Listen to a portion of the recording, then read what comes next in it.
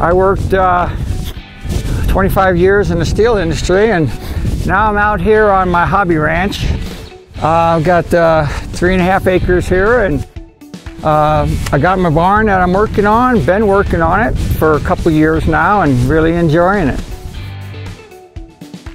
I wasn't really sure what I wanted, but I wanted as much space as possible. I wanted to go high to accommodate storage of hay.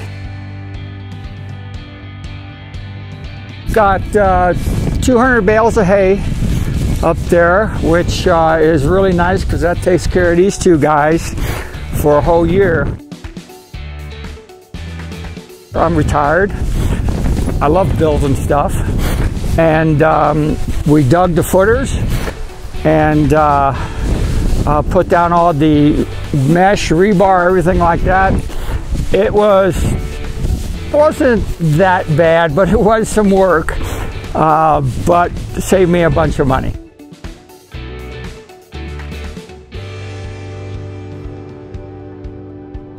It's just a great feeling. I've been wanting a barn for so long. It's really turned out to be a perfect design.